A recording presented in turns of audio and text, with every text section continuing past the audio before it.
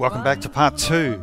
This is the Valhallagames podcast, and this is part 2 in our historical special about the Battle of Primosole Bridge in Sicily, World War II. Dan, the Fallschirmjäger have a bit of a reputation, and so do the British Airborne. You may have something that you could recite for us that will give us a bit of an insight into their psyche and their culture.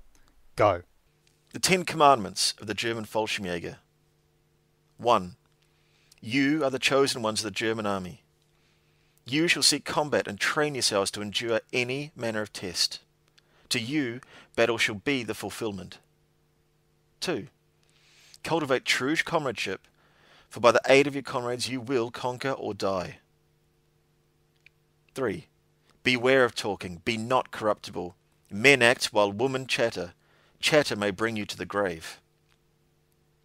4. Be calm and prudent, strong and resolute. Valour and an enthusiasm of an offensive spirit will cause you to prevail in the attack. 5. The most precious thing in the presence of the foe is ammunition.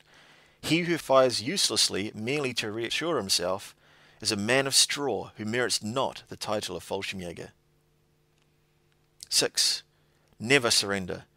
To you, death or victory must be a point of honour. 7. You can triumph only if your weapons are good. See to it that you submit yourself to this law. First thy weapon, then thyself.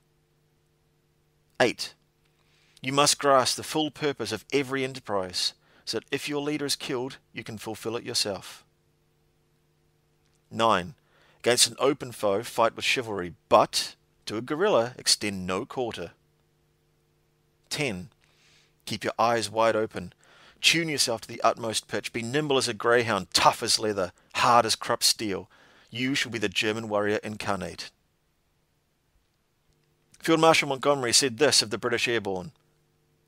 What manner of men are these that wear the maroon beret? They are firstly all volunteers and are toughened by hard physical training. As a result, they have that infectious optimism and the offensive eagerness which comes from physical well-being. They have jumped from the air, and by doing so have conquered fear. Their duty lies in the van of the battle. They are proud of this honour.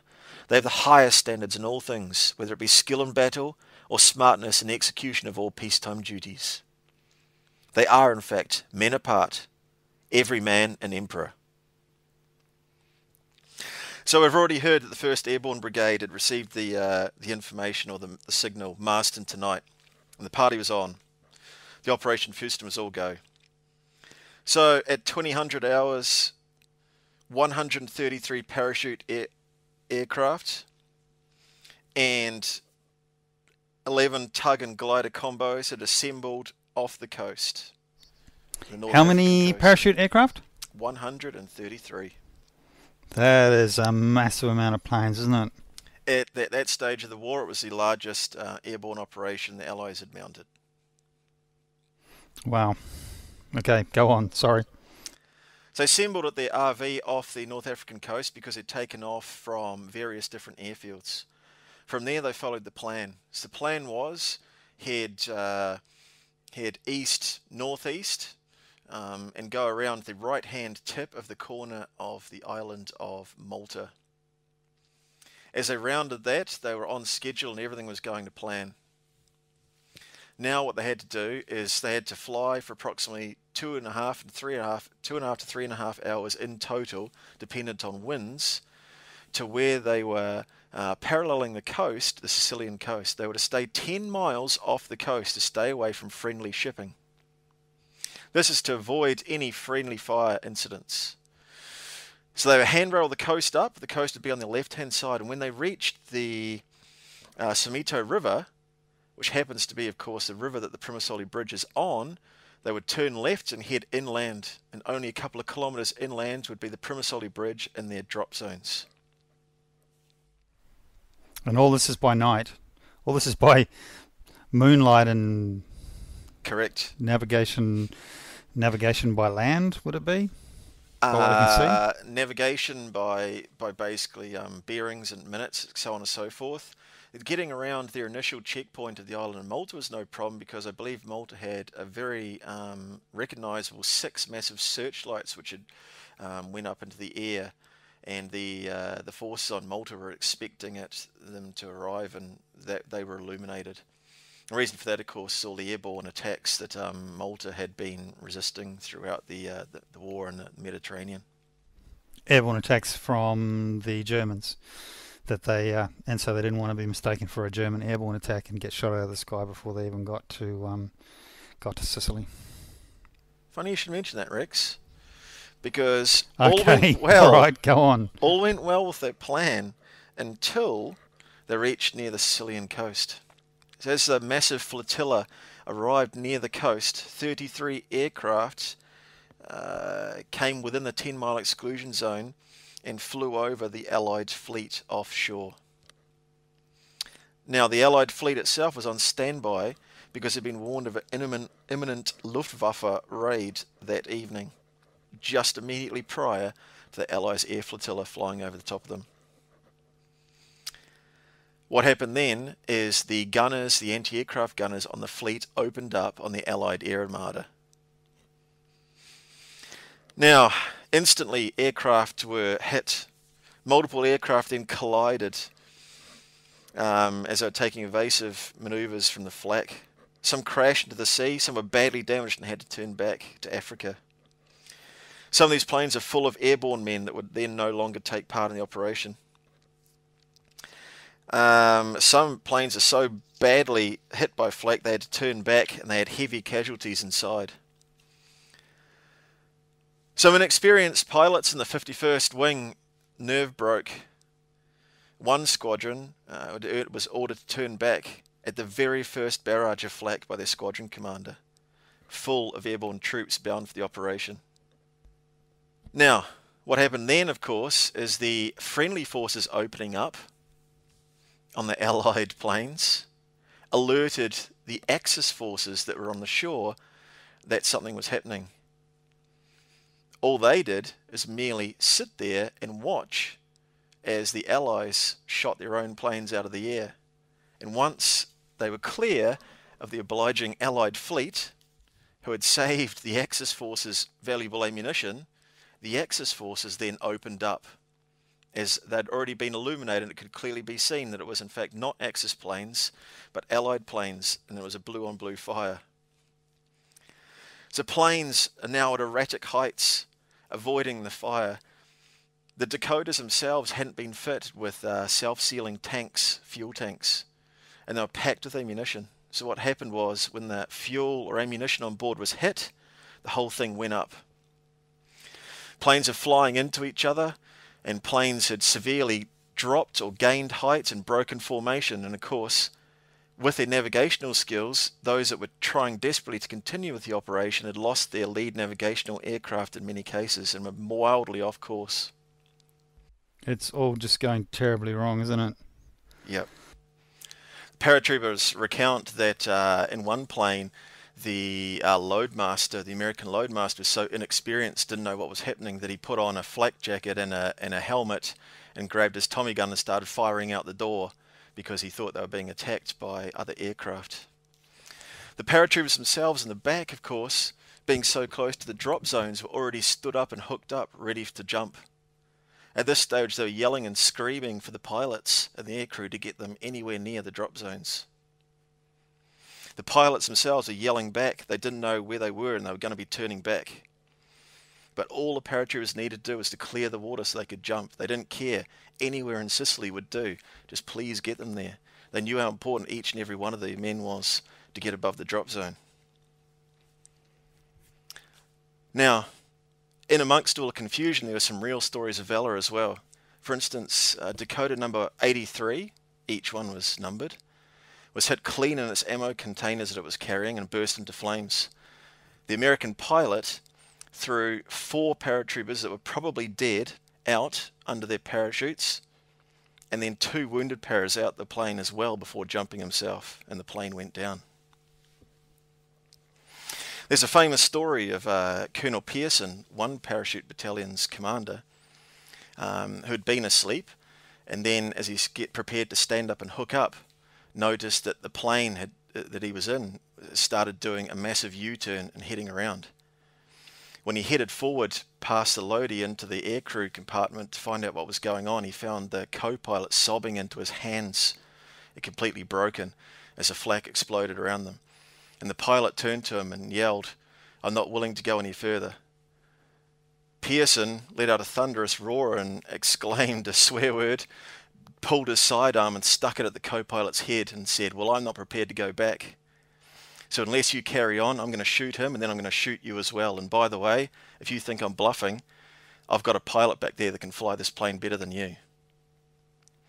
Now, for a long time after I heard that in the parachute regiment, I thought he must have been bluffing, but it was only recently I read a book, and it turned out that actually in Pearson's plane, one of the paratroopers was an ex-RAF pilot, well capable of flying the plane, that had been court-martialed and sent to the parachute regiment for dangerous flying earlier in the war. So Pearson was not bluffing. So that's a handy guy to have on board for sure. That's a shocking situation, isn't it? That's something like Hollywood movies are made of for sure. Yeah, it gets worse. Now the planes, of course, for the operation, you fly at treetop level to avoid radar and such like. Now, the planes then were meant to climb to jump height, which are around 600 feet, and reduce speed, so the parachutes had the best chance of opening safely. Paratroopers were less affected by the wind, and of course they had the right amount of time to hit the ground, which was a balance between time spent in the air and therefore a target suspended under a canopy, and being lower to avoid the sort of winds that sort of come at about 800 to 1,000 feet typically. And the further you are up in the air, the more affected you are and more spread out you're going to be on a jump. That's very low, isn't it? That's like you compare that to a skydiver today, like a commercial skydiver. That seems very low. Yeah, so typically in the airborne these days, and I've jumped with many armies, you jump at about 800 feet once you're a trained parachutist. The reality is that your parachute is designed to open earlier than that. In particular, a lot of the parachutes in the world today, and I know the British low-level parachute, you can jump much, much lower than that. Of course, at the time, the paratroopers of the 1st Airborne Brigade did not have reserve parachutes either. The British Army did not have reserve parachutes until after the Second World War. So if your chute didn't open, well, probably jumping at that height, maybe by the time you sort out your problem with your primary chute, there might not be time to open the second chute anyway. But if you haven't got one, that's kind of irrelevant. Yeah, so at parachute training school, and every time you go for a jump, the PJIs like to joke, if your parachute doesn't open, bring it back and we'll give you another one. Right. Okay, so let me just recap. It's bedlam. It's everyone's worst nightmare. We're all hanging around off the coast, ready to ditch in the river, in the sea, and the guys are trying to get ashore somewhere, even near the drop zone, or if not, even just over dry land, so they can get out of the plane and take part in the action. Is that about it? That's right. They're taking casualties. The summary is this. Due to the frantic actions of the pilots, many planes are now miles and miles off course. They're flying too fast. They're flying too low. Remember, Sicily is an immensely mountainous country as well, so their altimeters are set to mean sea level, and they haven't factored in the fact that there's mountainous terrain. They're taking vast amounts of enemy fire, and the green lights are now on for the paratroopers to jump. So, at the intended DZs as well, the Fallschirmjäger had initially held their fire because they were expecting their own paratrooper reinforcements to be dropped in that night. However, once all the flak had been sent up in the air, they started expecting it might be their own men. They sent up signal flares. The signal flares then started to pick up the coloured parachutes of the British airborne, which the Germans didn't have. Once they realised they were British, they manned their weapons, stood to, and began firing themselves at the low-flying aircraft from excellent positions on top of the Johnny positions. Now, of the starting 133 aircraft, only 39 dropped their paratroop cargo on or within half a mile of their intended drop zones. 48 more dropped them more than 1.5 miles away, and many of them dropped up to 20 miles away from the drop zones.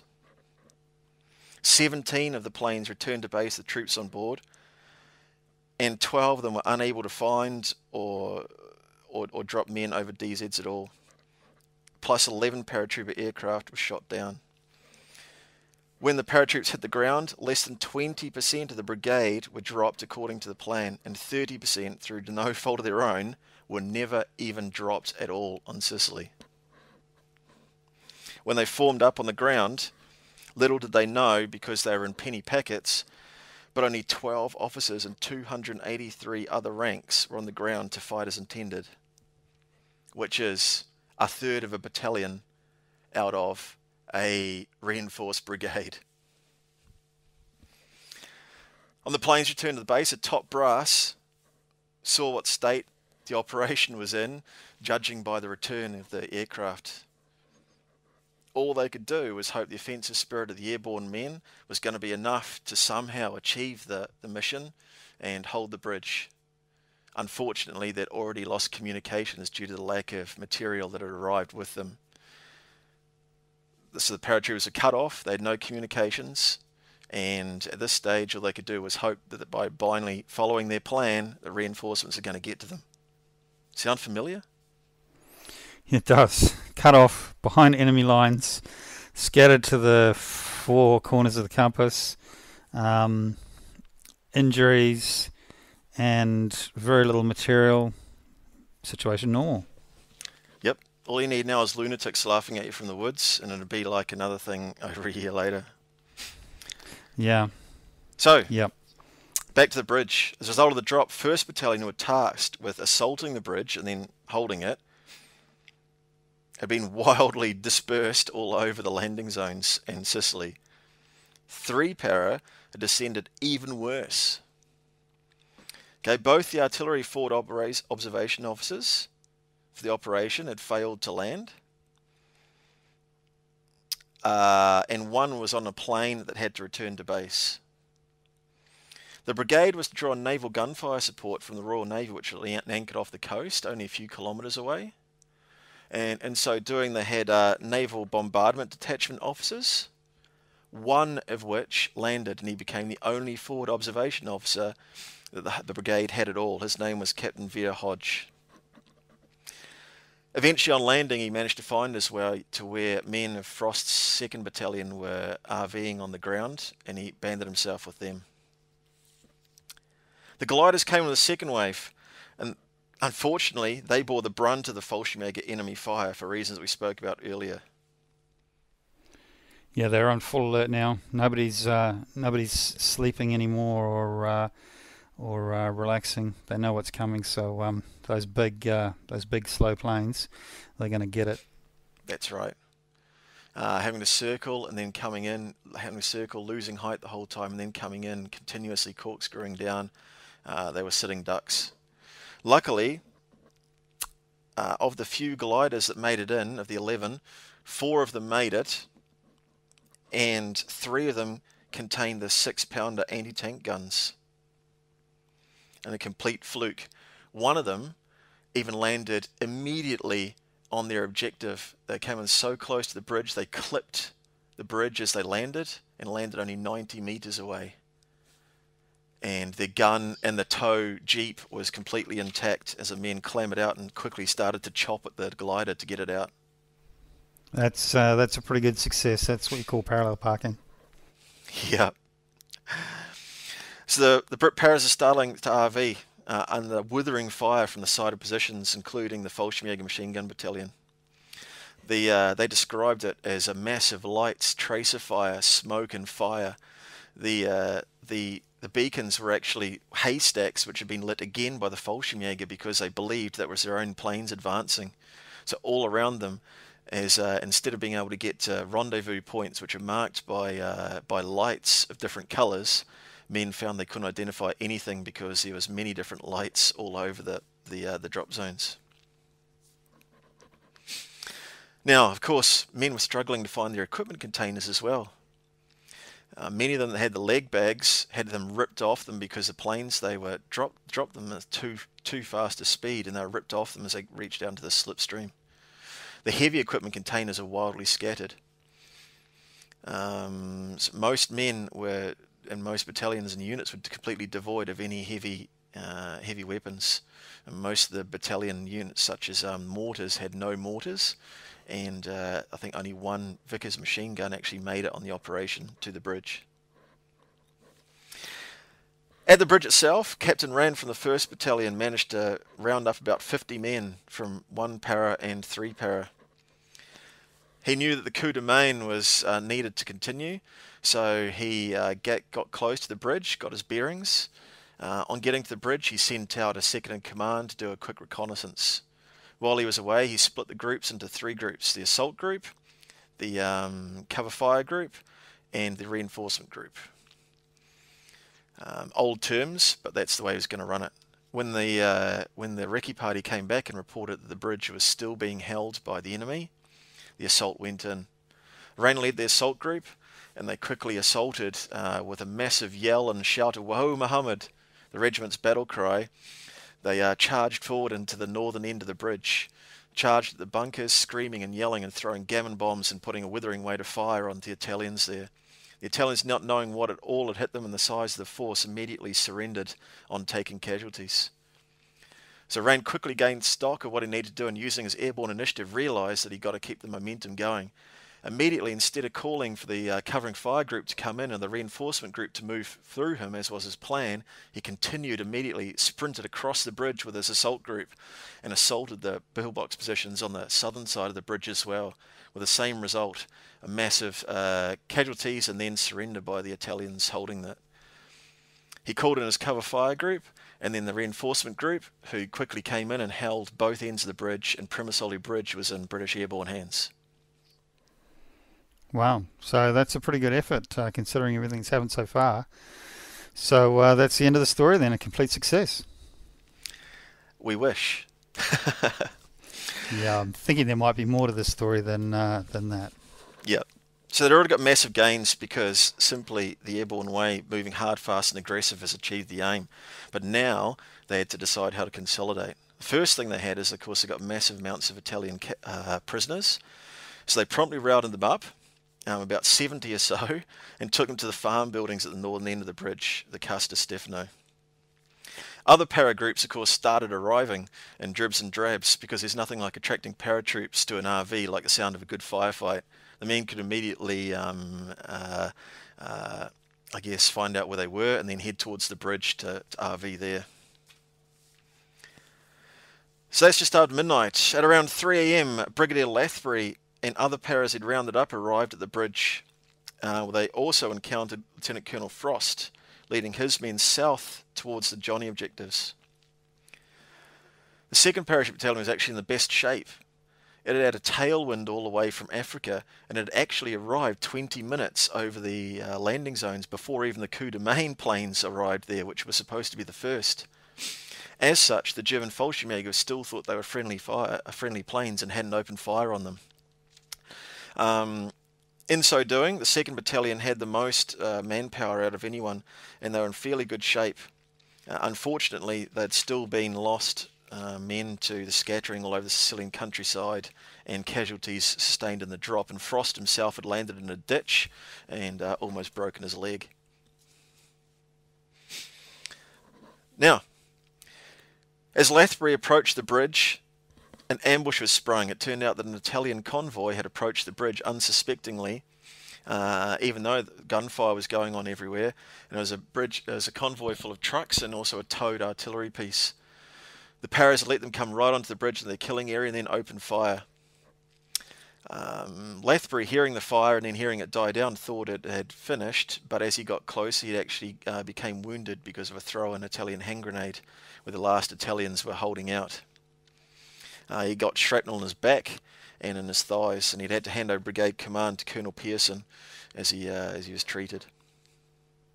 The parachute engineers, luckily that most of them had landed on site, and immediately they started stripping the explosives charges and the wiring off the bridge so that the Germans couldn't demolish it.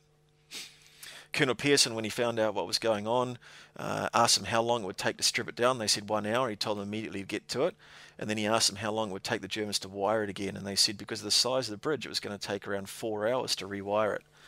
And Pearson and Lethbury both factored that in because they knew that if the worst came to worst and they had to relent or they got pushed off the bridge, they would have an additional 4 hours before the Germans could wire it sufficiently to blow, in which they could mount a counterattack, or hopefully they could be reinforced by their supposed armoured reinforcements as they came up to them. Now, we spoke about the 2nd Battalion. As they reached the Johnny positions, they went into forming up points. They'd already planned their attack, of course, but of course they were split across the countryside. Men got into ad hoc groups. In so doing, they assaulted up Johnny 1 to start with. And as they reached towards the top, they laid into a classic manoeuvre of having a fire support group to the front, then outflanking the bunkers and the wire to launch desperate assaults onto the bunkers, which they then captured. They also captured a number of prisoners from Italian positions within the caves that we discussed earlier also. When they reached the top of this position, they then continued up the other Johnny positions as well, and they found that on each objective, the story was the same. In so doing, men earned many gallantry medals, and the Johnny positions themselves are now in the hands of the 2nd Parachute Battalion, and they occupied the high ground looking over the bridge. So we're in pretty good shape at this point. Yeah. So by using airborne initiative, they'd managed to regain some of the lost initiative. One has to remember that there's still a vast amount of fire going on from some positions they simply hadn't been briefed about. You know, there's a lot more positions and a lot more volume of fire coming, and initially they wonder what's happened here because they'd captured the main positions which they had been told about in their intelligence. So who were these other guys out there shooting at them? So at this point, they're not. They haven't encountered the Fallschirmjäger. No. The Germans are on the front foot here because they knew who they were facing. The British, on the other hand, thought they were facing stiff resistance from an unknown enemy, and they didn't yet know who it was. Probably expected that it was more Italians, and their success with the Italians to this point's been pretty comprehensive. So yeah, they're probably starting to feel, they're probably starting to relax a little bit, maybe thinking that the worst of it might be over. Yeah. Now the one thing that the Brits have got on their side is that the wide scattering of the troops, the massive, I guess, breakup of the formations led even the Fallschirmjäger, who are used to disciplined formations of aircraft, to believe that there were many more formations flying over than they actually were. They actually became confused about what the potential drop zones were and what the objectives for the British airborne was. And they simply thought there must be many more men on the ground than there was, based on the number of planes that had gone overhead. Of course, they couldn't see where they discharged their airborne troops, and little did they know that many of them hadn't discharged them until later, or had discharged them further than the drop zones away. So they were unknown about the quantity of British airborne they were facing on the battlefield, and they were a bit reserved on this, and they chose not to immediately move into assault on the British airborne positions, on the Johnny positions, or at the bridge until first light, when they could do a reconnaissance. Yeah, so in that way, the breakup of the plane formations as they were coming over the coast helped them to some degree, whereas if they'd been tightly packed and all landed exactly where they were meant to, they'd be in one single position. The Fallschirmjäger may have decided to take action earlier before they'd taken the bridge, and they may have found that they had troops coming in from the flank and the rear while they were trying to assault the bridge, and it would have been a lot tougher than it was. Yep. The Winds of War were very fortunate for the airborne that the Germans decided to be prudent in this manner. Really, really fortunate. Now, from the top of the Johnny Features, 2nd Parachute Battalion could see in the distance towards Catania that columns of trucks with Fallschirmjäger were advancing down the road on Highway 114 towards the bridge. Unfortunately and frustratingly, they were devoid of heavy weapons after the drop, and Tupara were unable to bring fire to bear because they could see Fallschirmjäger forming up for attacks in the valley below their positions as well, out of reach of their heaviest weapons, which were at this case Bren guns. So what they've got is they're holding a commanding position for visibility, but they cannot bring any fire because the weapons simply don't have the range. What time in the morning is this we're talking about now? We're just starting to get light. So the German Fallschirmjäger forming up down for an attacks down in the valleys at around 0630. And being the middle of summer, it was already light at this stage. Also, unfortunately, even the basic small arms, the MG34s and 42s of the Fallschirmjäger outgun for distance even the Vickers MMG by a couple of 100 meters. So you can see now that they hold a commanding view, but they were very much like spectators in a grandstand. What happened next was the Fallschirmjäger decided to launch their assault after they'd done a reconnaissance, as we spoke about. They opened up with a massive mortar barrage and massed machine gun fire onto the Johnny Heights. And they basically forced the paras down into the hard soil, where they were still desperately trying to dig in with only their entrenching tools into the hard soil.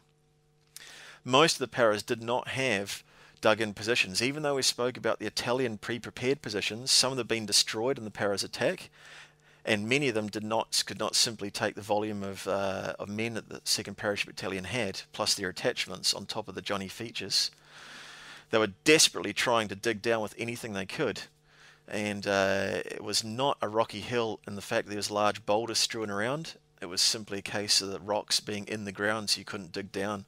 So desperately trying to get down to get out of the fragmentation from the mortars and also the mass machine gun fire. Bit of a nightmare. All that shrapnel flying around and nowhere to go. Yep. The Fallschirmjäger got closer and closer, and finally they come within small arms fire range of the British Airborne. They started eventually to start finding the range and picking off the odd Fallschirmjäger, but they're being battle-hardened veterans. They were using cover to their best advantage and getting closer and closer to the British positions. What had also happened is, because of the white phosphorus rounds that and the smoke that the Germans were firing, and also tracer and the machine gun ammunition that both sides were using, they'd now set fire to the undergrowth leading up the Johnny features too. And what had happened was, due to the wind direction as well, this smoke had created a massive smoke screen that was blowing back into the paratroopers' face, so the German advance was smoke screened from them, and they got closer and closer under the smoke screen. The men, as they could hear the Germans coming closer and start to see them through the smoke, began to fix bayonets because they knew that the close quarters fight was on. Now, as the assaulting Germans come within range, one Bren gunner, Corporal Neville, caught a German MG team starting to come into action within his arcs of fire. He opened fire and wounded both the men, who then lay in the open, wounded and crying for help in German. Because the undergrowth had caught fire, Corporal Neville noticed that the fire was getting closer and closer to these Germans who couldn't move, and they're going to be burnt alive. So he handed his Bren gun to one of his mates to continue firing at the advancing threat of enemy soldiers, and ran out and dragged the two Fallschirmjäger into his trench one by one to save them. And later on, those Fallschirmjäger were casevaced down to the medical dressing station, which is at the bottom of the Johnny features, and they treated both the Allies and the Germans the Axis equally, and did a fantastic job throughout the fight of keeping people alive. It was only when the Germans got back there that finally the men of the Airborne could see the uniforms and work out who they were fighting against. And it was their old rivals from Africa, the Fallschirmjäger. Wow, that's an interesting story. That's a movie waiting to be made. So can I just clarify then? So the guys are on the Johnny, and we talked about it a little bit before about how there's a very simple situational map up on the Valhallagames website, so you can get a bit of a perspective on what's going on here. But looking at the map up on the website, you've got the Johnny positions, and these Fallschirmjäger are coming in from the south at this point. Basically, the Fallschirmjäger were in positions all around the Johnny features. That entrenched themselves. They were on top of Johnny 2, and they were around Johnny 2 looking north as well. But then the Fallschirmjäger machine gun battalion in particular, under an officer called Laon, I'm not too sure how his name's pronounced, but he was further to the south. So the machine gun positions, a lot of them were further to the south, and their battalion was from assaulting from that direction, yes. So we know that there's a convoy of trucks coming in from the north that are going to be approaching the bridge and getting there soon, only in a matter of time. We've got Fallschirmjäger coming in from the south and presumably the southwest a little bit as well. So they're starting the British are starting to get the squeeze now, aren't they? Yeah, they are. As the Fallschirmjäger started to come up into the British positions on the Johnny features, desperate hand-to-hand fighting happened. The men had nowhere else to go but basically fight it out, and it was hand-to-hand combat and close assault, trench by trench. As each of the British airborne positions became overrun, they'd fall back to the next trench back and the next trench back and the next trench back, trying to create a mobile defence perimeter so they could hold on to the features. They knew they couldn't afford to be pushed off. Now, they're completely devoid of any heavy weapons at the 2nd Battalion's position. But what they do have is the only forward observation officer that the brigade has left with them. So, Captain Vera Hodge at this stage desperately managed to establish comms, finally, with HMS Newfoundland, which was off the coast. The Paras had been giving him a non-stop stream of coordinates of German FUPs, machine gun posts, what they thought were command positions, etc., as well as basically coordinates for their final fire on to break up attacks within their own perimeter themselves. So Vera Hodge managed to finally get through and get hold of Newfoundland and gave his first fire missions. So the first 6-inch rounds from HMS Newfoundland landed well behind the Fallschirmjäger lines as they advanced, because Hodge, of course, had been reserved in his initial fire, and he then began to walk them on to the advancing Fallschirmjäger from behind, eventually catching the advancing Fallschirmjäger in the open, and the screams and the explosions could be heard all over the valley as the Fallschirmjäger were caught and cut to ribbons by 6-inch guns. And one has to remember, you don't want to get hit by a caliber of a weapon that's measured in inches. Yeah, that's significant. HE that's a big weapon. There's a lot of explosive in a weapon that size, and those little strips of steels will just cut you to bits, I guess. It sounds like a pretty horrific sort of thing. And if you're up and if you're down in a trench position, you're in a blockhouse or something like that, you've got a large measure of protection. But if you're like they are, and you're trying to move forward, and all of a sudden, all you've had up to this point is a Bren gun and some other light arms, and then now all of a sudden you're getting some really massive ordnance coming down on you. It's going to ruin your day, isn't it? Yeah, exactly.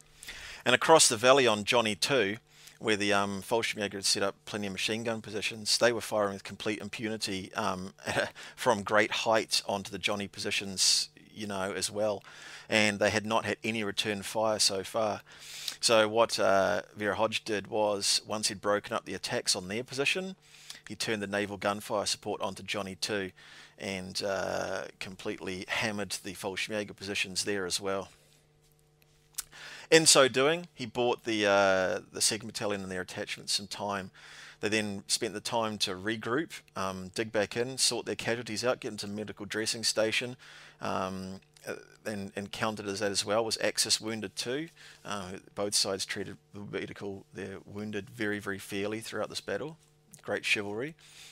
And they went back to digging in. Now, in this lull, there was a Captain Panther of the 2nd Battalion, and he went down into the dead ground between Johnny 1 and 2, and he had with him, by chance, a bunch of mortarmen from the 2nd Parachute Battalion. Now, the mortarmen had lost all their mortars on the jump. They did not have any mortars, and they were fighting as just plain infantrymen. When they went down to this valley, what they found is an entire battery of abandoned Italian 4-inch light howitzers. Now, one can only imagine the glee of what had just until that moment had been impotent mortarmen missing their indirect fire when they found 4-inch howitzers that they could then use with a store of ammunition, and their excitement to exact vengeance upon the enemy. I don't want to burst the bubble on your historical tale here, but I'm just envisaging playing this. I'm just envisaging playing this as a game. If you get to position A, you will get all of these indirect fire weapons. Yep. If you don't, you won't. What a game changer. Yeah, it's great, and we'll talk about maybe why this flicks my switch later too, because I'm loving that you're enjoying it. No, hopefully it's doing it for the listeners out there too. Now, so we've got a bunch of mortarmen who had just with glee found a way to exact their vengeance upon the enemy, and they had been cross-trained on weapons too, so they had the ability to use these. Now, of course, what they can see from the top of the Johnny positions and call down to these men and give fire missions was they could then see on the northern side of the bridge a bunch of Fallschirmjäger trucks packed with paratroopers coming down Highway 114. So, the mortarmen with the howitzers started to range in on the German targets. North side of the ridge, they got 15 rounds off, and then, satisfied with the damage they'd done, started turning them on to the Johnny 2 positions, as the Fallschirmjäger thought they'd managed to catch a breath there after the naval gunfire support had caught them out. They got hit again by the paratroopers with the Italian howitzers. Eventually, though, they had to cease fire because the caliber of the large weapons that was carrying out counter-battery fire against them was much greater than their own range. That attracted the fire of the German 88s that were in positions the north side of the bridge. It was much more, they were receiving much more than they could dish out, and they had to cease fire because the men around them were getting a little bit unhappy. They were drawing so much heat. Yeah, right, okay. But still a good break, a very, very good break. Yep, that's right. Now, there was a natural lull in the battle as all this happened after that final last artillery barrage. Both sides gathered and consolidated their defences and treated their wounded and basically did battle prep for the next phase. But back at the bridge, what happened was, because there was no established comms between the bridge and the paras on the Johnny positions, they had heard a massive cacophony of warfare that heard massive barrages, and now it had all gone silent. And all they could assume was that the small force of paratroopers that had held there had been wiped out or had been captured. So the men at the bridge, not knowing their fate, assumed the worst. And as the German Fallschirmjäger started to approach down Highway 114, they cocked their weapons and fixed bayonets and vowed to exact vengeance upon them. Now, at 10:30 in the morning, the message clearly hadn't got through who held the bridge, because a lone German motorcyclist came roaring down the motorway towards the bridge, was caught in an ambush, which missed him, but certainly gave him the warning that it was not Axis forces holding the bridge, and he promptly did the fastest U-turn in the world and sped off back to Catania, to Stangenberg's headquarters, and gave him the message that no, the bridge was not in Fallschirmjäger hands. Wow, okay. That guy, that guy will remember that trip for a while to come, I'm guessing. Yep. Stangenberg, now hearing this news, right, he basically pieced together all the fragmented reports he'd heard from last night, and finally they had an idea of some sort of dispositions and the objective, which confirmed it was the bridge. He then prepped an assault force and got into trucks and drove down Highway 114.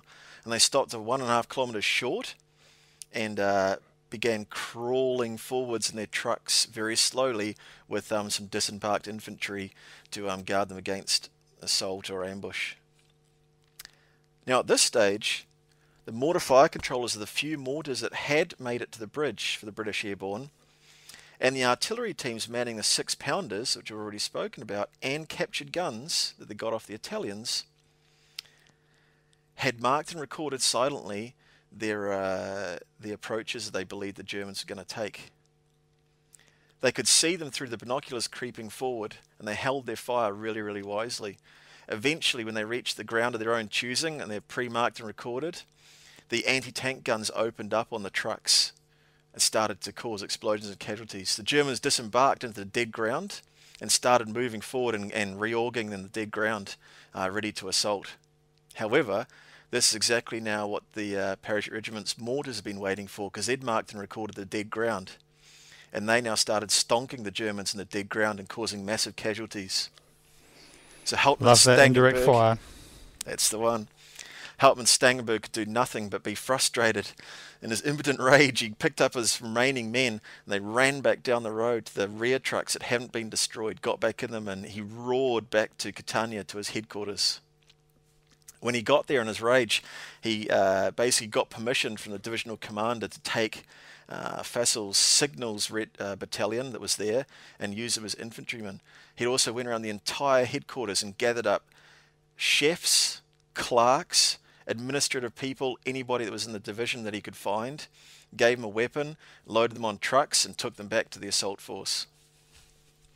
Typically, this is like a German response that they absolutely excelled at, which is cobbling together anything they could find into a camp group to continue the assault. What do you think about that? Suddenly you're a cook or a chef and you get handed a weapon and told you're at the vanguard of the assault, Rex. Yeah, I think that'd be a bit of a shock. I mean, I guess these guys are trained to some degree, but they're definitely not A-grade forces guys that are seasoned veterans that are used to being shot at, know when to put their heads up, when to put their heads down. So even getting them there, you're not necessarily going to have a battle-ready force, are you? Not at all. And again, we'll talk about how it relates to bolt action later, but you're absolutely right. Stangenberg, knowing this and knowing what he had a few choices to make. So he quickly did some quick battle orders when he got there. What he wanted Fassel's experienced Fallschirmjäger Signals Battalion, who act as infantry, of course, and were seasoned veterans. He wanted them to go down and outflank the right-hand flank of the British on the northern side of the bank. He himself was going to advance down the centre with his ad hoc units, which he'd armed, and keep them under control himself, and he kept himself a reserve of the most battle-hardened and trusted NCOs and officers that he could immediately behind them. So they advanced very, very, very slowly, and they got within 200 metres of the Paris position. What happened then is Stangenberg started ever so slowly to stealthily approach again, but what they didn't realise is that they in fact hadn't infiltrated the perimeter, but the men of the parachute regiment had been watching them and waiting them to conserve their ammunition.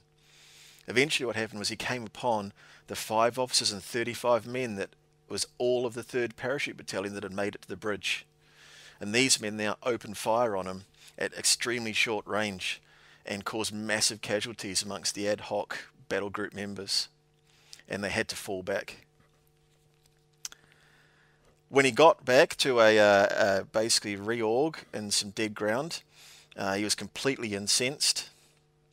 And gathered his reinforcement group of veteran NCOs and Fallschirmjäger. He was betting on the fact that the paratroopers weren't expecting an immediate counterattack to happen.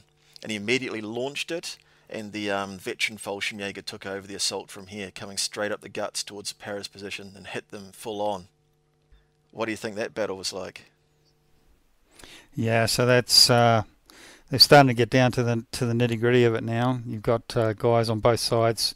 One side starting to realise, the British are starting to realise that this is it now. This is the real thing, and this is this is what we've trained for.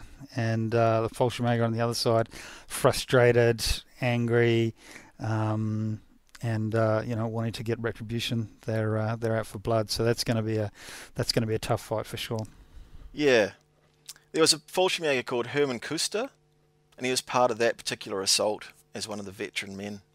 So after the battle, he wrote a letter home, and he highlighted the close quarters savagery of the fighting, and he said to his family this in the letter: British Fallschirmjäger landed, and we fought a battle to hold an important bridge across the Smito River. They fought like tigers and eventually took it with terrible losses. The fighting was horrific, with men milling around and shooting and bayoneting each other.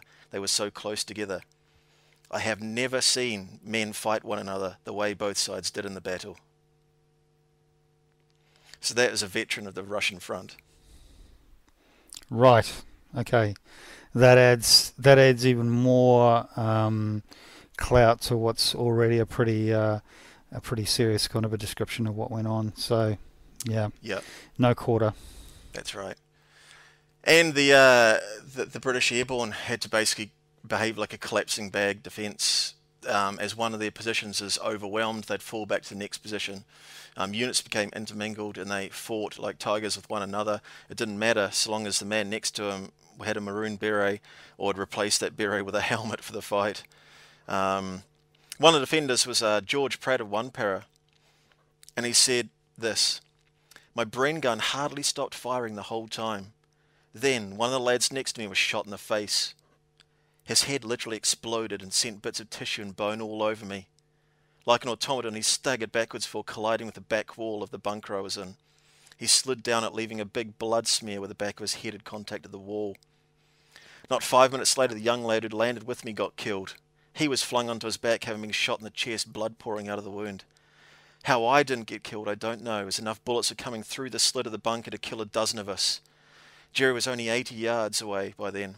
At the range, it was difficult not to hit someone, and I can honestly say I shot quite a few. But my ammo was my main worry, and I had to be very frugal when I fired to make it last. Wow, it's a really, I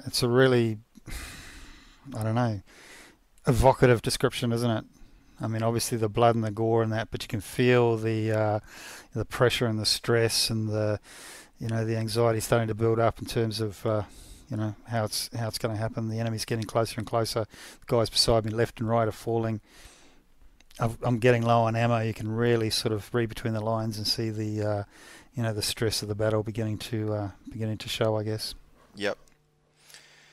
Look, commanders knew the time was approaching to withdraw from the northern beachhead before the men or the ammunition they had was going to give out.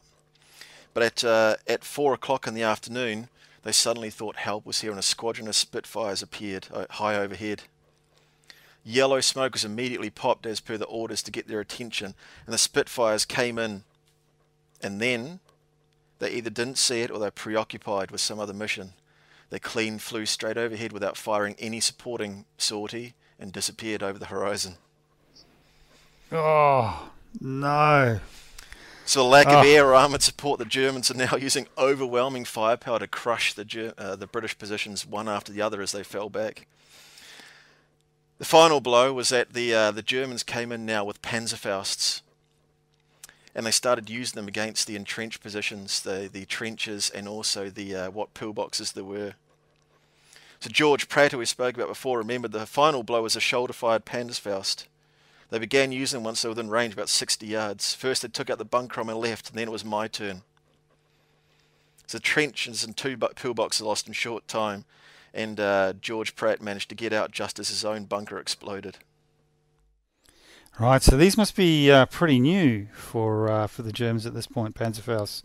You sort of think of it more as a late war type weapon, but clearly they're able to do some damage. I guess the shaped charge thing probably helps with bunkers as well as it would for vehicles. I guess more so than just a normal HE type explosion would. Yeah, very much so. And in fact, when the Fallschirmjäger used themselves against even Amal in the Low Countries, where they managed to penetrate massive amounts of concrete by using shaped charges, and basically breach the defences and take the defenders completely by surprise. So, yep, that is literally what the Panzerfausts are being used for.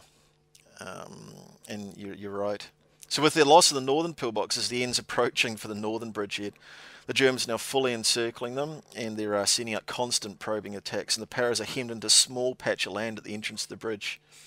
They're almost out of ammunition, taking casualties, and against the enemy growing in numbers more and more all the time.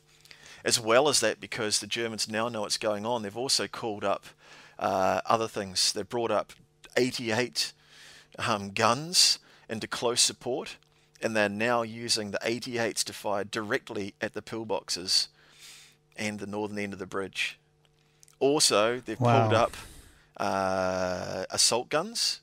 They're reported as being Stugs or Stews, and there's not a definitive answer which one it is. The Paras didn't care which one it was at that stage. All they cared is that they didn't get hit by it. That's some serious firepower. So I just looked it up while you were chatting, and the maximum firing range of the 88, 9.9 kilometers is how far they'll fire. Yep. So you've got those up in close range, and you're using them as a anti-infantry weapon, basically. That's some serious firepower. Yep. They're firing them as close as 600 meters at the British positions. Direct fire. Wow. Now, so with the arrival of the 88s and the German armour, basically Pearson, as the brigade commander and holding the bridge, had to make an immediate change of mind. He decided that if he couldn't fully hold the bridge, he's going to at least cover his men to the south of the bridge and provide a blocking force and a bridgehead there that they could basically contest the bridge and still stop the Germans from getting across. So the men had fought all day long to hold that bridge. Now we're going to have to make a desperate life or death surge across it in the face of overwhelming fire. So he made a decision to pull his men back. The men at the end of the bridge, as Pearson gave a rallying cry, and they decided then that they were going to make a charge at the end of the bridge. The first unit got up, or the first squad of men got up and sprinted from one end of the bridge to the other and managed to make it across as their daring dash took the Fallschirmjäger by surprise. But I'm guessing like the second wave of the gliders coming in, then the Fallschirmjäger knew it was going to happen, and the next lot probably didn't go quite as well. The next lot started to take casualties, and Pearson decided that no more men could get withdrawn by this. So what he decided to do was give the order for the main to wade across the river and back to the southern bridgehead. So they started to organise themselves so that basically a rough platoon-sized group at a time crossed the river by being covered by a rearguard on the northern bank. And the men from one para basically started to wade across, and they moved through the smoke that was happening, the fires of the undergrowth, and basically managed to make a lot of the men started to make it across, luckily. So once the Paras had safely withdrawn to the south of the bridge, they weren't actively pursued by the Fallschirmjäger. When the Fallschirmjäger finally appeared at the north end of the bridge and looked like preparing for a dash across the bridge, they were met with volleys of rapid suppressing fire from the regrouped Paras, which had paid thoughts to charging across the bridge. As quickly as it got there and crossed the river, the Paras went straight back into new defence positions and ready to continue the fight. The cover on the south side of the river did not provide protection for enemy bullets and artillery. The men were trying to dig into fresh positions or increase the size of any sort of shell scrape or remaining trenches there were in order to get down and provide some protection against the fire, both indirect and direct, that was coming towards them. Those men that were lucky enough to be occupying the Italian trenches that were well prepared earlier, were only taking casualties from airburst rounds. The two pillboxes themselves on the southern ends were covered in debris from the shelling. Telegraph poles jumbled and splintered trees lay all around, and there was an Italian mule train of 7 dead mules that added to the stench of the battlefield of the dead and the dying. And the branch of the track running off to the west, where it comes off Highway 114, was named Dead Horse Corner. Of course, it was actually mules, but there were 7 dead mules lying there. So nice. It's a scene of bedlam, isn't it? Yep, absolutely. I think we might take a bit of a break there, Rex. What do you think? Yeah, sounds good. I think I need to go and pop a blood pressure tablet because it's pretty stressful even now for me listening to this. That's a joke, by the way. But yeah, an incredible story, isn't it? It's an incredible story of success so far, and then being pushed back, and heroic dashes, and now it's starting to build up, and it's just the sort of thing that Hollywood movies are really made of. But sounds good. Let's take a break, and then we'll come back, and we'll hear what happens next.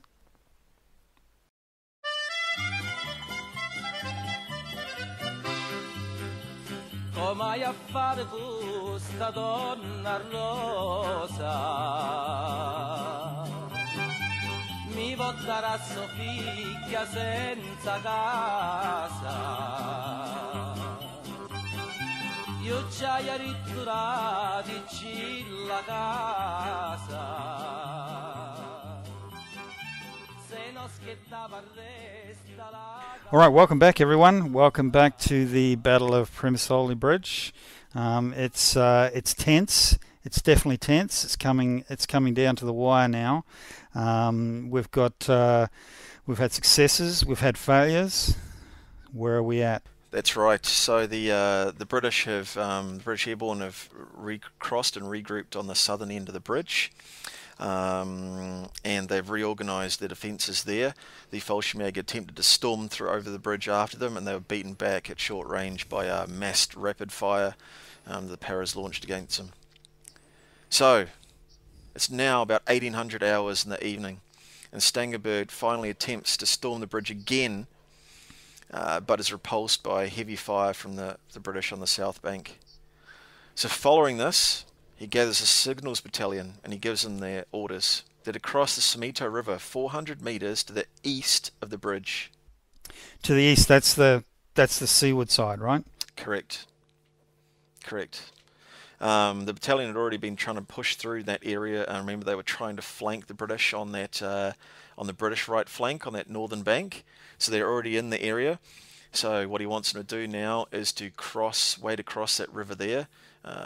Simple thing under observation and enemy fire from the southern bank.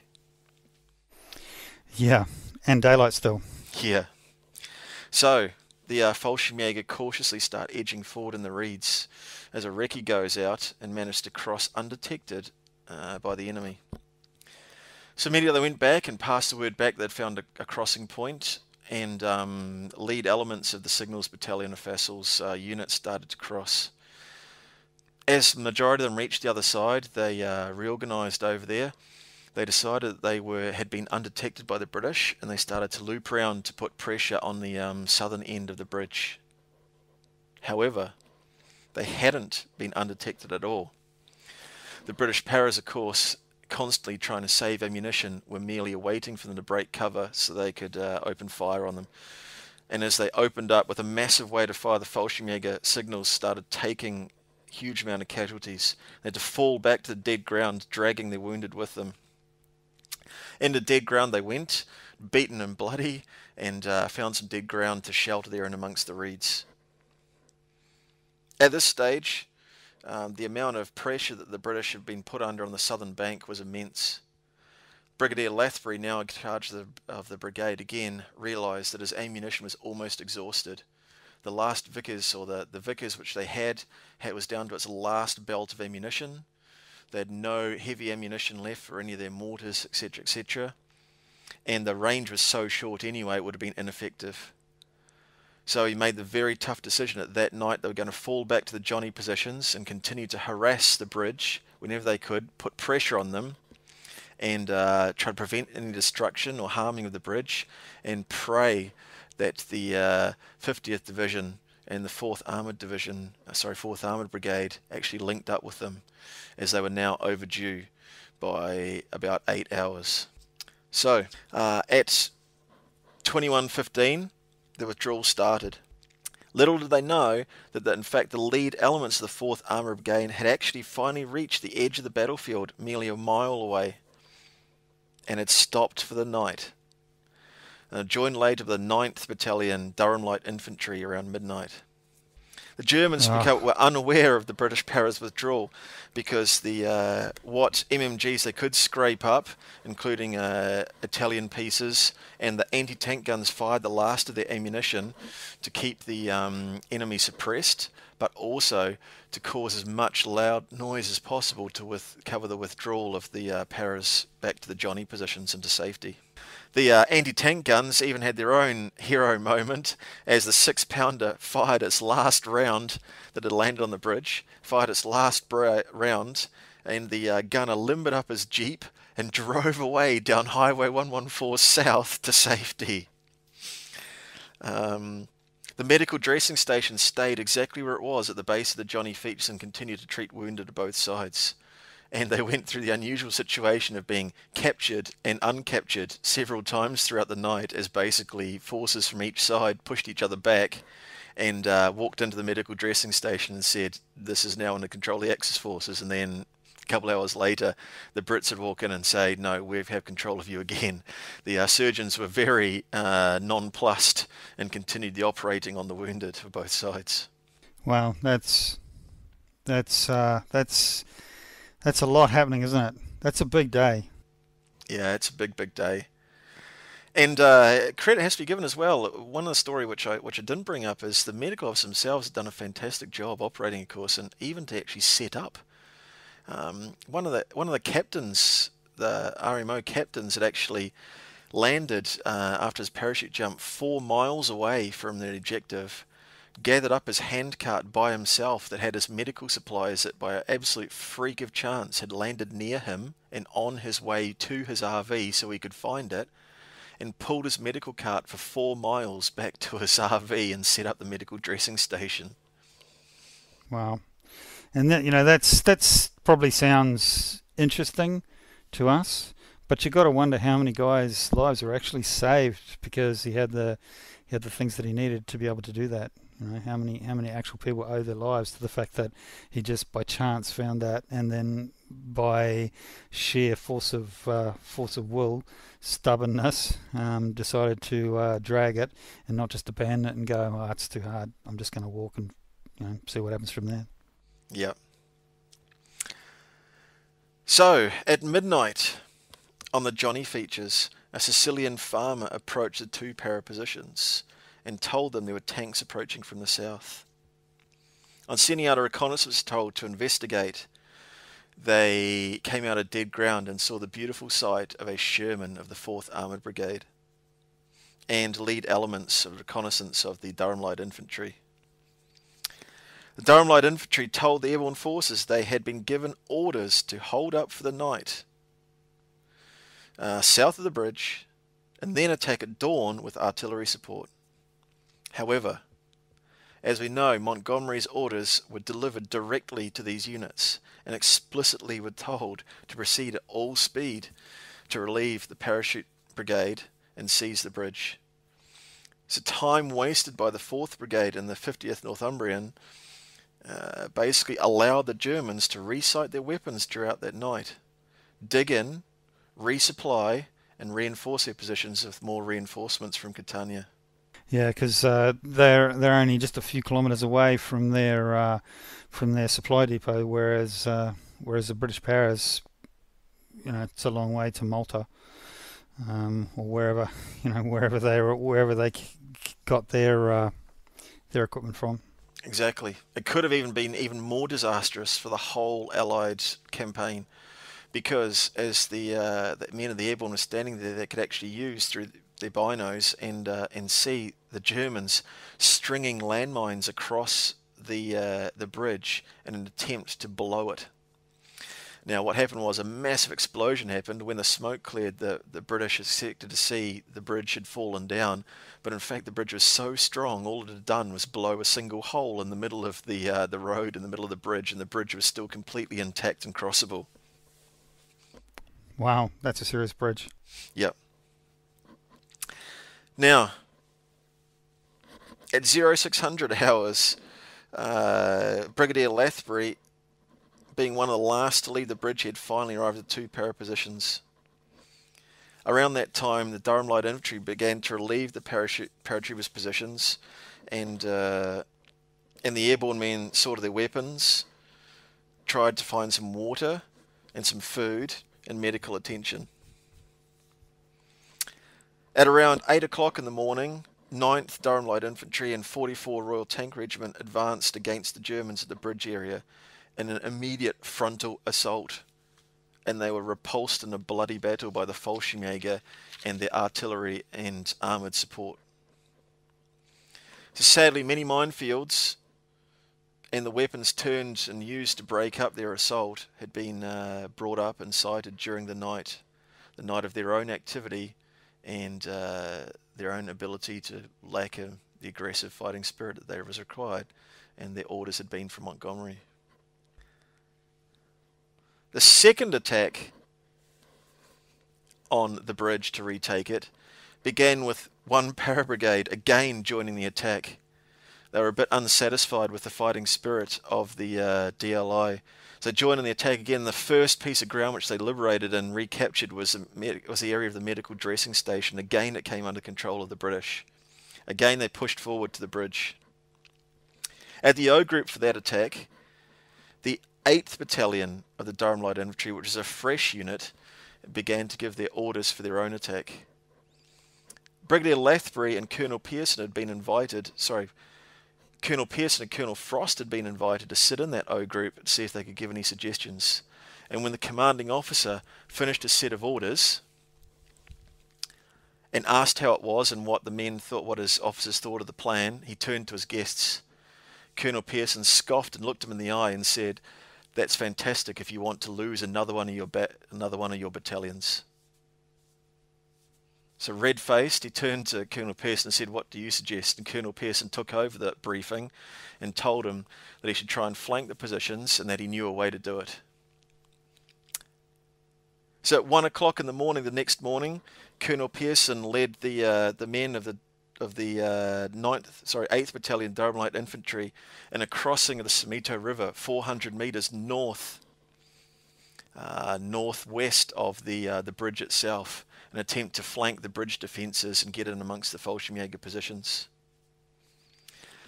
As they silently crossed the river, they thought that everything had gone perfectly. Unfortunately, one of the Durham Light Infantry men by Pearson had a negligent discharge and shot one of his own men in the head.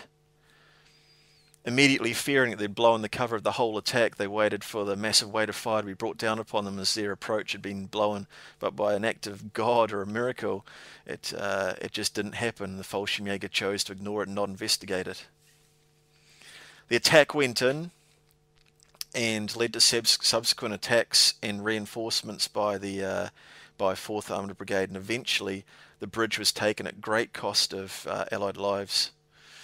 It turned into a case where if another unit supporting the airborne men had followed their instructions and had worked with an aggressive spirit to get there, it would have saved many, many, many more lives before they retook the bridge. And that is the story of Primosole Bridge. And what a story it is too. What a story it is. So what were the lessons learned following up Fustian, and what were the lessons not learned? Well, if we look at casualties to start with, of the just under 300 men of the British Airborne that actually reached Primosole Bridge and its surrounding features, just over 50% of them were either killed or seriously wounded. On the German side, it's estimated there was 300 dead and 155 prisoners were taken. Sadly, for 156th Infantry Brigade, which is the units of the Durham Light Infantry that were relieving the British Airborne, due to poor leadership and tactical decisions, in the 3 days after they took over from the British Airborne and they attacked the bridge, they advanced only 1,000 metres and suffered 500 casualties. The men of the British Airborne were withdrawn back to North Africa and then, in the end, to Britain itself to refit and prepare for the next operation, which for the 1st Airborne Division was Operation Market Garden in Arnhem. A year later, apart from Pearson, every man who stood next to him at the bridge, at Primosole Bridge in the action, was either killed or taken prisoner. The Germans themselves, Fallschirmjäger Division, continued to withdraw, fighting withdrawal back across Italy itself, and their next action was to be an illustrious one at the Battle of Monte Cassino. So Rex, that finishes the story of Fustian and the battle for Primosole Bridge. How are you feeling after that? I'm really excited, to be honest. It was a great story. I think maybe I enjoyed it more than I've ever enjoyed reading a book or perhaps a movie as well, because I didn't know how it was going to end, and it was, it was going one way and then the other way, and then it was going back, and how's it going to end? And because I had no idea what the story was or how it was going to pan out, it really had me in the moment. Good. I'm glad I might have some storytelling skills underneath it all. But yeah, look, as part of my former regiment's history, I know quite a bit about that, but I still had to do a lot of research. There's not a lot out there about this battle, and as a wargamer, it's pretty much got it all for us for a scenario, hasn't it? It has. It's got, with the initial start, you could think about how many troops a variable number of troops that actually end up arriving on the ground. What condition are they going to be in? They could be pinned when they arrive. How many troops, how many Fallschirmjäger are going to be there? How many of this, how many of that, and then, the weapons. You're down on weapons, and then all of a sudden you find a cache of indirect fire weapons. So it's just, it's just like a Hollywood movie. And I think maybe it's as I mentioned before earlier in the podcast, it might be the British factor versus the American factor. If that was Patton, or if that was D-Day or the 101st Airborne, you'd have 10 movies made about it, because I guess the Hollywood thing being in the US, but because it's a British thing, you just don't seem to hear about it. But yeah, what a great story. Yeah, and look, I think, echoing what you were saying, there's loads of potential in there for a scenario, because it's primarily between, or the main part of the battle is primarily between two sets of elite troops who are both parachuted into the same landing zones, the same drop zones, to end up fighting each other. But prior to their arrival, there is, of course, inexperienced groups, 213 Coastal Division. Also, as the battle goes on, what we find is that Stangenberg's ad hoc assault force he throws together with chefs and clerks and so on and so forth are also inexperienced or green. And I actually find that in the bolt action context, it's particularly interesting, because in that I'm running for my army, Fallschirmjäger army, which is based around the Defence of Italy list, that I can actually choose green Fallschirmjäger. So I have a small unit of green Fallschirmjäger in my army, because they represent one of these ad hoc units that have been thrown together. And I'm really, really pleased with that little bit of flavour that brings to my army. As well as that, I've thrown in an 88, and I've also stuck in a Stu, part of the Stug sort of Sturmgeschütz family. And as no one sort of really confirmed which one it was there, that's also too authentic. So I'm really happy to be gaming, that force in a way that I think is quite authentic. And the bolt action, so you have a bolt action game, two platoons going at each other for whatever sort of a scenario, and you could tie that back to any part of that.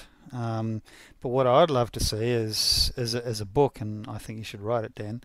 But a book where it's actually a campaign, because the game really, really lends itself, or the historical scenario really, really lends itself to actually being a campaign, doesn't it? And how many troops do you actually end up with by the time they arrive, and then how does it go against the Italians, and then how does it go when the Fallschirmjäger start to move up from the rear, and you're a smoke screen, and there's a grass fire, and you don't have any indirect fire, and you're outranged, and then you find some weapons, and then you get do you get an artillery strike? Not artillery, but a naval gunfire support. Yeah, are you rolling each turn, and you've suddenly managed to gain comms with the Newfoundland off the coast for your artillery strike? Exactly. That's right, and and does it happen the first turn when you can start thinning them out, or does it happen right at the end when they're so close that maybe you might end up dropping those ordnance on your own guys for friendly fire? So there's just so much in it, isn't it? Yeah, there you can is. you can just see those Fallschirmjäger coming up the valleys, coming up to those Johnny positions, and you can just see yourself rolling to see whether your artillery is going to come in, and moving that marker at each turn for a failed roll. And you can see it getting closer and closer to you, Yeah. and you're getting more and more worried as to whether it's going to come in at all, or whether it's going to end up being friendly fire. And you've got all those guys up there in exposed positions digging out improvised foxholes with their with their bare hands and trenching tools. Yep. In the rocky ground. So yeah. Yeah, very much so. I think as well as that, the bridge itself holds so many more possibilities in a lot of actual historical bridge battles. Because, yes, the vehicles had to cross bridges, but the river could actually be waded in most places. So you suddenly open yourself up to a bridge, sort of, one of these battlefields that can be easily recognised and enjoyed as a real spectacle on the gaming table with beautiful terrain.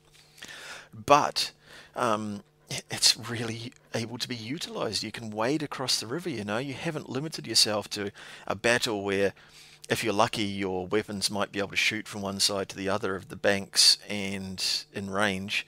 No, you can actually wade across it. It'll be difficult ground, and you'd probably have to build in something for you had a deep part or something like that. But it opens up so many opportunities at that base level too for an open sort of a game. And I'm all about the pimping your bolt action kind of thing as well. For me, how many pin markers do you take by crossing the river? Yeah, exactly. Is it D6? Is it D3? Is it what is it? So these things are affecting your troops. The ability to be able to get across a river is going to affect your troops' ability to be able to perform later. And you said that there was a smoke screen going on because of all the all the action and the fires around and what have you. So you're rolling for smoke, and is that smoke still there? Do you get across the river under smoke, or does the wind come up?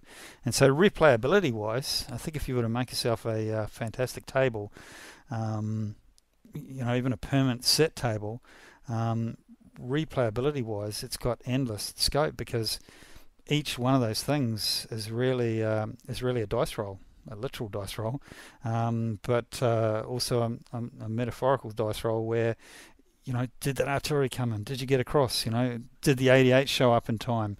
How did that blockhouse go? Did it withstand the 88 or the Panzerfaust? So all of those things are just so critical to success or failure. So I think you could play the game. I think you could play the scenario of games, the campaign of multiple linked games over and over again, and end up with a different result every single time, because the whole outcome of the operation was just on a knife edge from the moment those planes started coming in close to Sicily. Quite right. And I think, to use a term that's in vogue, but has also been before it was in vogue, one of your favourite parts of wargaming, I don't think in this battle there's much need to introduce any artificial amounts of wargaming friction, is there? No, it's a high stress battle for sure. There's plenty of friction occurring throughout every second.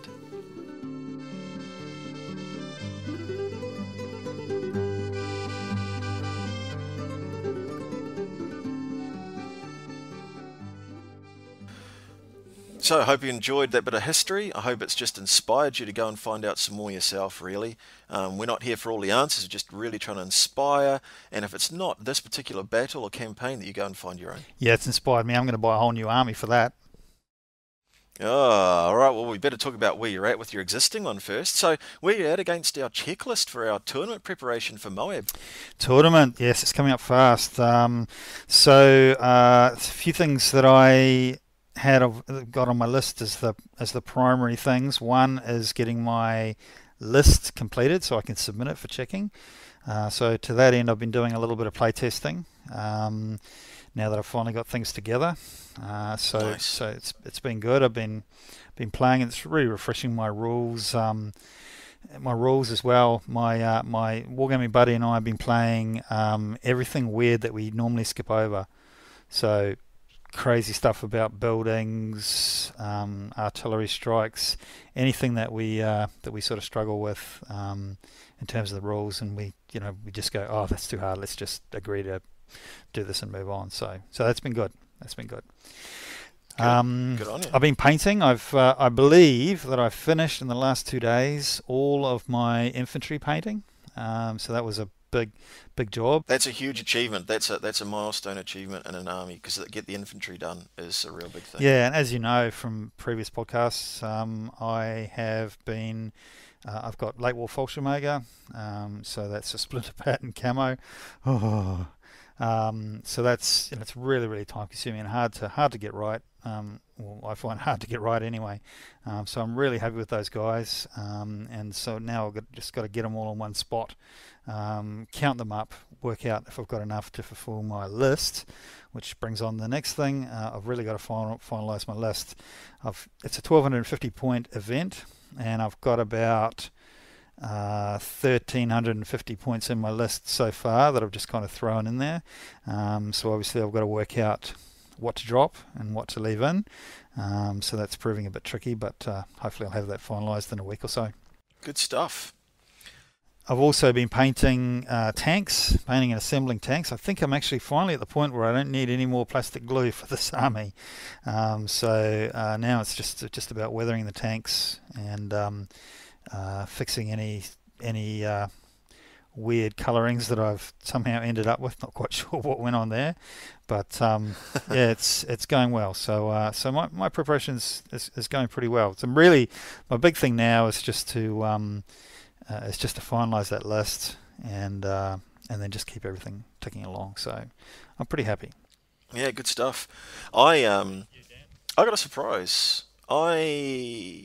So I'm pretty good for Moab, but I've got a surprise. So I am not playing my beloved British airborne list. What? Truth is, I thought that might be coming because you haven't been talking too much airborne lately, and all the photos I've been seeing, definitely no red berets. So tell me what you've got going on. Okay, well, as you will have seen on the blog on Valhallagames.net, you would have seen some pictures of some terrain there. The terrain, of course, based around Primosole Bridge and Sicilian campaign. And I have the British Airborne Army, so naturally I had to have some opponents for it. So the second army which I've ever done is, so if I can pull it out if a buddy comes around, is a Fallschirmjäger army in tropical uniform. And very nice they are too. I'm loving that tropical uniform, and I'm loving the Perry miniatures as well. They're very nice. They're very nice, and combined with your terrain, those fantastic pentile roofed houses and the teddy bear fur, I'm really impressed. Yeah, thanks for that. I encourage anyone to go and check it out, not through vanity, but to look at the products. Anyone can do it, and the quality of products is great, and we'll talk about that at another time, what it was, so we're not holding up the podcast here, but I'm really happy. But my army is, I'm really happy with how the army's coming along. Basically, I had to make a decision, and the decision was based around the fact that, hey, I've taken the British Airborne to one event already. I'm really fortunate and consider myself lucky to walk away with best general for that. This one's testing some other toys in this army list, so I've got a few different things to play around with. The army works in a different way, and as well as that, being able to concentrate on it to have it ready for the tournament is also enabling me to have my army complete, so that when I come over to you, Rex, we're actually playing a themed game based around the Battle of Primosole Bridge. Yeah, I'm really looking forward to that, especially, well, now that we know all about it, and we can check out whether our rerun follows the same historical outcome as what the original one is, but also with that terrain. Oh my gosh, that's so nice, that terrain you've done. I'm going to have to up my game, I can see now. No more plain green GW battle mats for me. I'll be having to get serious. Oh, well, I think, there's always a place for those, which is you quickly deploy and you're quickly getting down for a really mobile table and throwing stuff out there. But yeah, I've invested some time in having I've wanted it to be so that we can hopefully have a bit of a visual treat for people who are looking at our blog and match it up and tie in everything we're doing, our blog, any Facebook posts and the podcasts, that they go, this is the end outcome of stuff I've been listening and watching these guys do, and I just really wanted to have some terrain based around it themed. Yeah, it's totally altruistic. We don't even like bolt action. Yeah. But I mean, can I just say that your army's looking amazing, by the way, and you should be extremely, extremely proud of yourself. I actually feel guilty bringing over tropical uniform army and saying, "Here, can you play my one against my paratroopers?" Or vice versa, maybe you want to play British Airborne, but I actually feeling a bit guilty now because your army's lovely. I knew it would be, but it is. I just wanted to put that out there and say, seems a shame, but I think the theme is everything for us for this battle, isn't it? Yep, and I'm looking forward to it too. But the result of our hard, absolutely altruistic labour that we haven't even enjoyed at all has been. I've got mate Nathan has come on board for bolt action, so well done, Nathan. So he's gone and bought a box set and he's building away. So that's another bolt action buddy out there, and there's another guy that's looking like he might do it. Daryl, good on you, Daryl. He's talking about British commandos, so he's already found his list for that. So he's that'll be nice to play. And there's another guy as well. So the result of our labours are that more people are coming on board with the game, and that's got to be a good thing, right? Yeah, absolutely. And over the water here, I've got some friends interested in it that are starting to take it up too. So, building the community, and if we can have a themed battle where people can have us do some research for them, present a battle, then present some themed terrain, and then present some armies which look nice on that terrain, or we think they look nice on the terrain, it might be inspiring to people to go and do the same, and no doubt even better than us. And that's building our community. So sounds good. I like it. And there's some new armies coming out too from Warlord. Been coming for a while. Been talking about it for a while, but by the time you hear this podcast, they will have already dropped. But I am looking forward to Desert Forces. Oh yeah, me too.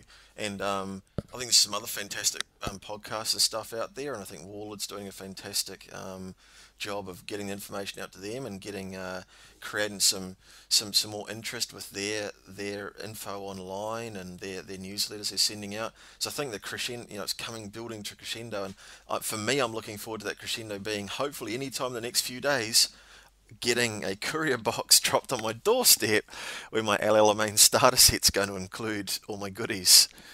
Yeah, that'd be great. So Valhallagames starter set. So that's both sides, both opposing forces. Is that right? Yeah. So you get the 8th Army box set, the new one. You also get the DAC box set, which I don't think is out yet until for a few weeks yet. You get the small rule book. You get a small amount of dice in there. You get a one of the new Sarissa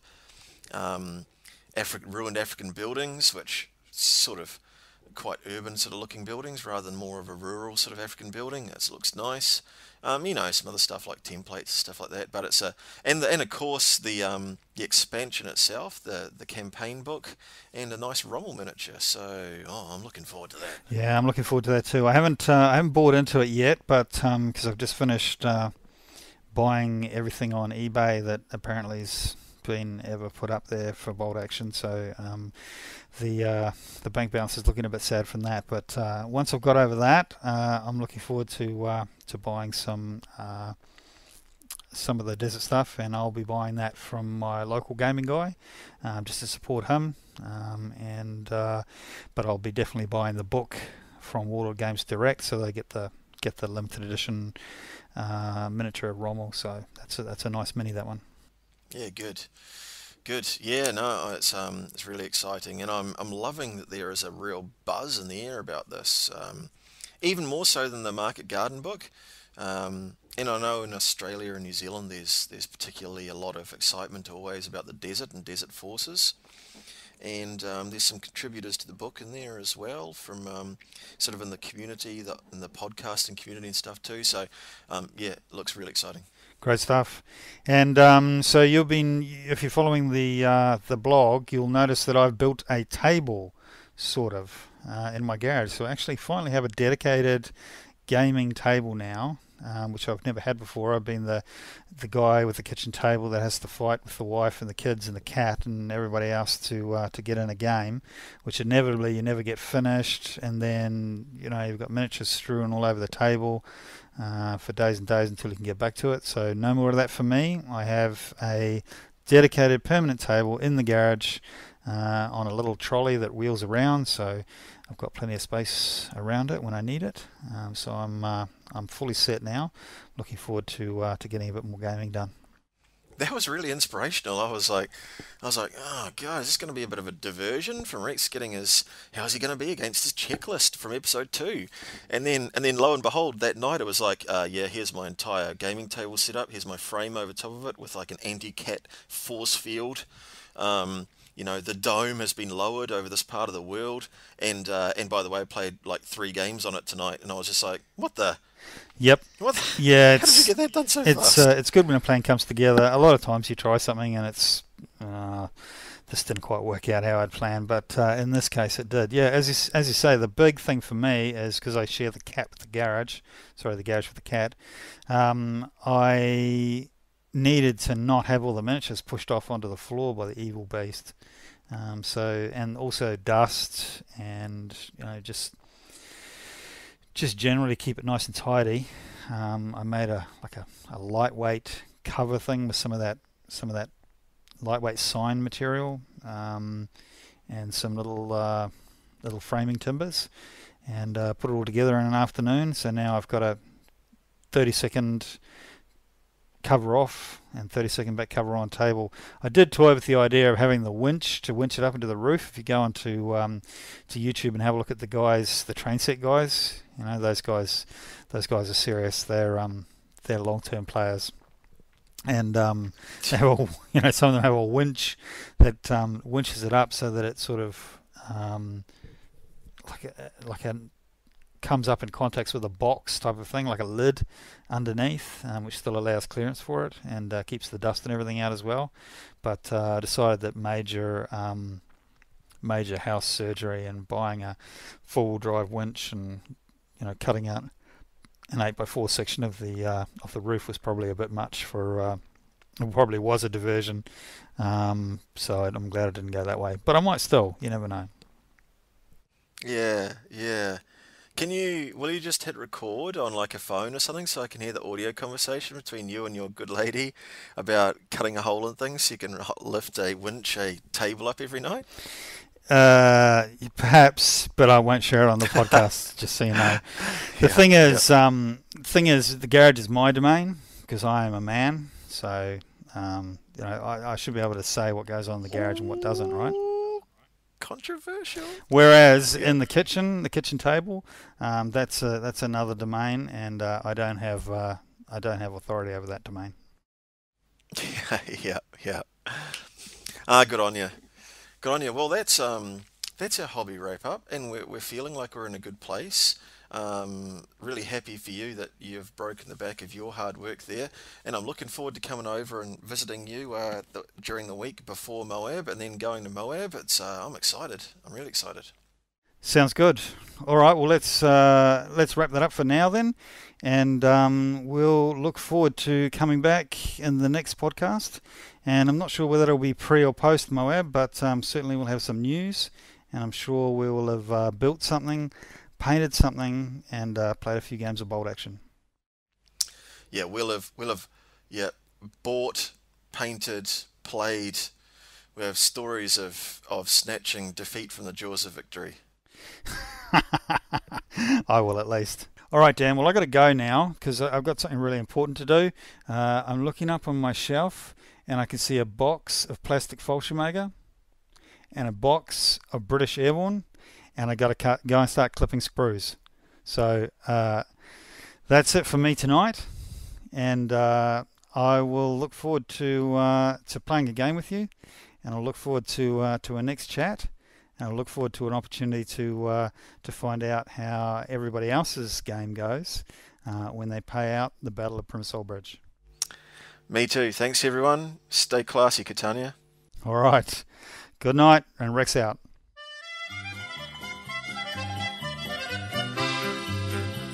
Come hai a fare tu, sta donna rosa?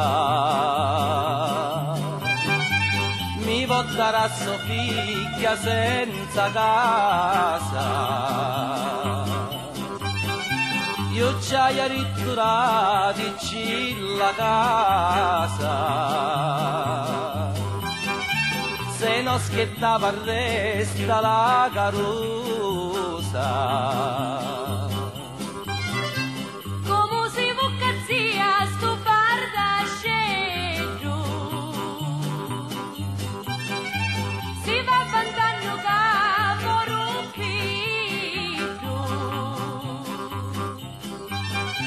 Su passi cacciancato lo capello.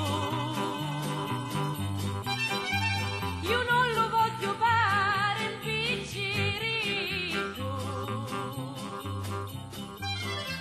È inutile che fai la smorfiosa.